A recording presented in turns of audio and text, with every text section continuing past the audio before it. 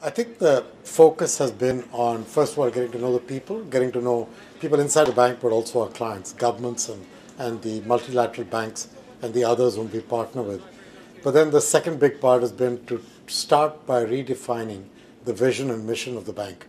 And so the vision, as it now is amended, is not just focused on poverty, although that's the key, but it also adds on the fact that we want to focus on a livable planet. So it's eradicating poverty on a livable planet. And the reason for livable planet is to include the challenges of climate change and pandemics and fragility and conflict and things that have become intertwined challenges. If you don't pay attention to all of them, it's very difficult to deal with poverty in a vacuum. We said that we would, by 2025, try and get 45% of our financing to be focused on climate-related expenditure. Now, what do we mean by that? We said half on mitigation, which is typically energy emissions and their management, but half on adaptation.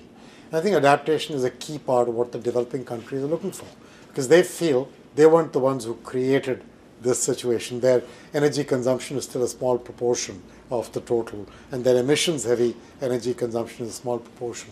But they do feel that they are suffering at the other end of the impacts of climate change.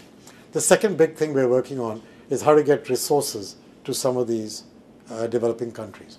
Now, part of it is how can we leverage our balance sheet better, which is the capital adequacy work that we're working on, from our loan to equity ratio to the new financing instruments we've launched, portfolio guarantees and hybrid capital, all of which tend to increase the envelope of what we can do with our lending.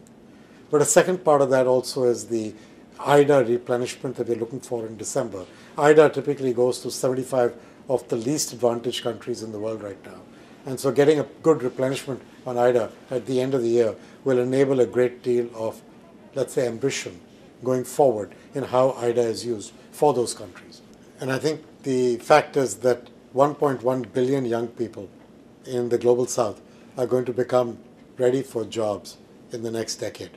We're currently on a pathway to generate 325 million jobs. And that's a big gap, and you want to make sure that you get a demographic dividend from these young people.